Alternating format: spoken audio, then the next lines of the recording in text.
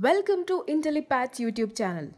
In today's video, we will be learning about Python iterators. But before we begin the session, make sure to subscribe to our channel and also hit on the bell icon so that you will never miss an update from us. The agenda for today's tutorial is the following topics. First, we're going to be taking a look at prerequisites that are required to learn about iterators. And then we'll be taking a look at the definition for an iterator. And then we'll move on to an example to better understand this definition. Finally, we're going to be taking a look at use case and in which scenarios iterators are used. Now, moving on to the first topic, prerequisites. We have to know the following prerequisites in order to learn about iterators.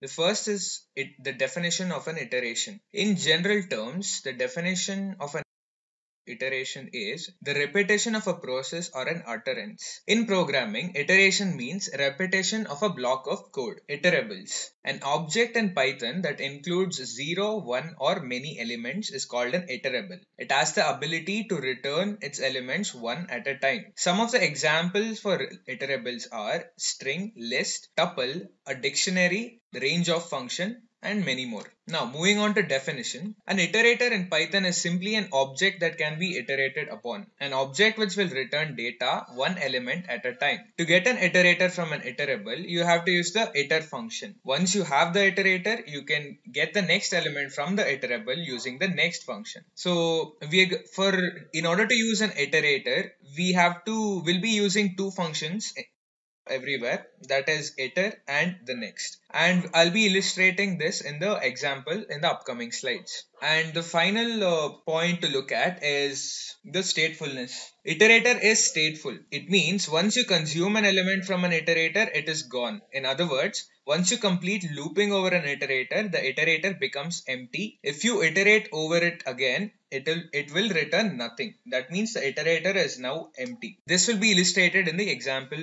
in the upcoming slides. Now moving on to example.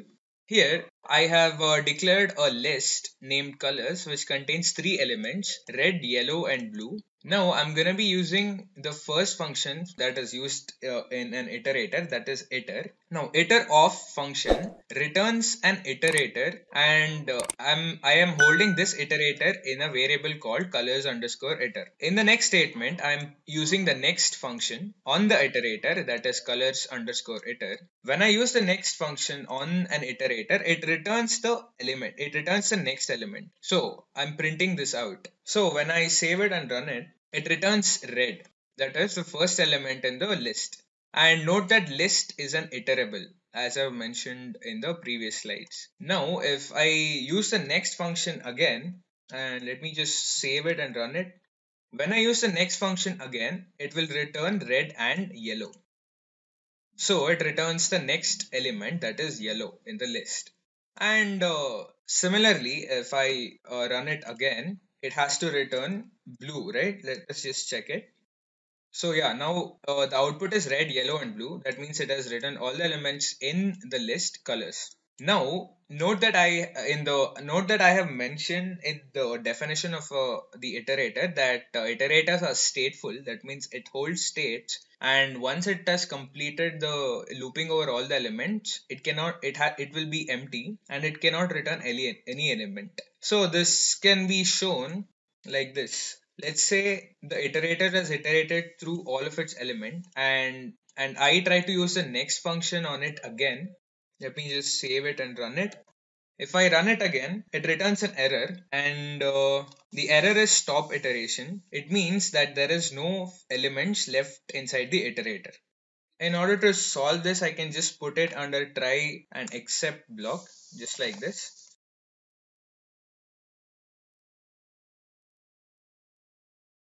Except, and we're catching the stop iteration exception. So I'm just going to copy and paste it here.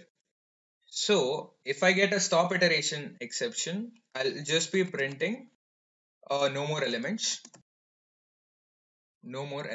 And if I just save it and run it, so this statement will print red, and the next will print yellow, and this statement will print blue. Now the iterator has 0 elements, that is, it has nothing to give out when we use the next function on it.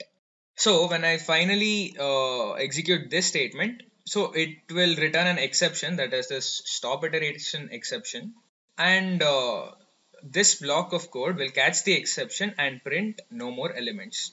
Now you must be wondering why I have used the try and except block. This will be useful in the next example I show. Now, moving on to use case, iterators are everywhere in Python. They're just hiding in plain sight. They are elegantly implemented within for loops, comprehensions, generators, etc., but are hidden in plain sight. Now, this says iterators are used in for loops, comprehensions, and generators. Now, I will be showing you how for loop works and how they are implemented using iterators. Here, as in the previous example, similarly, I have defined a list which is an iterable, and it is a simple list containing colors, three elements, which is red, yellow, and blue. Let me just comment this out.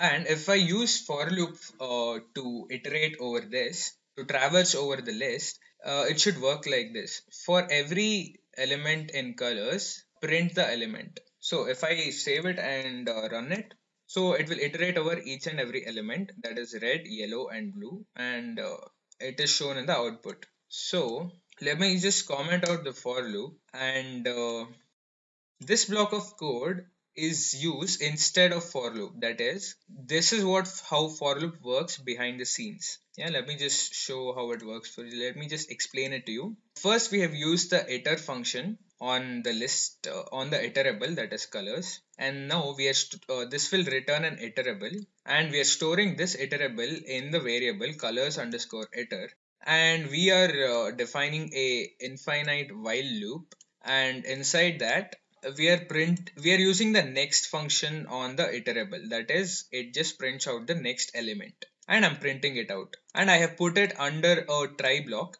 and I'm expecting an exception called stop iteration, that is the while loop. This is an infinite while loop, so I have implemented a infinite while loop, so it will keep on calling this infinitely, but we don't have infinite elements in the iterable, that is colors, which is a list. It has only three elements. So after this statement running three times, it will throw an exception called as stop iteration. And when we encounter this, or when this block catches the exception, I am breaking out of the loop. So let me just show you how it works. I'm saving it and running it. So yeah, red, yellow, and blue. So summing this up, I'm using the next function three times, and when this statement runs for the fourth time, and there is no fourth element on the list, and it will catch the stop iteration exception, and it will break out of the loop. So hence we are printing red, yellow, and blue.